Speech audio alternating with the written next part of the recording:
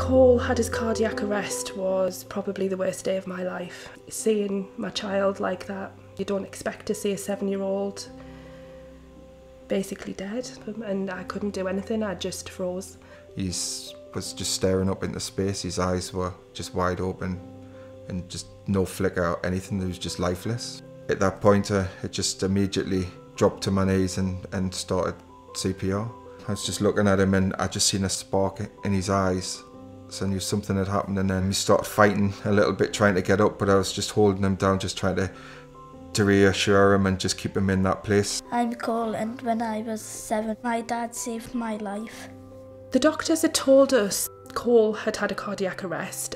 They said that it was very rare for somebody to suffer a cardiac arrest outside of hospital and survive. The work that St John Ambulance is doing for the Care for a Heart campaign is amazing. Cardiac arrest does happen. It happens to fit, young, healthy people with no prior warning. So if you know where that defibrillator is, you can save a life.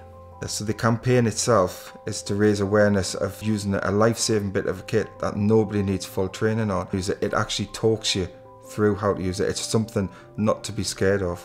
Wayne saving Cole's life is just, it's a miracle. If it wasn't for my husband Wayne, Cole just simply wouldn't be here.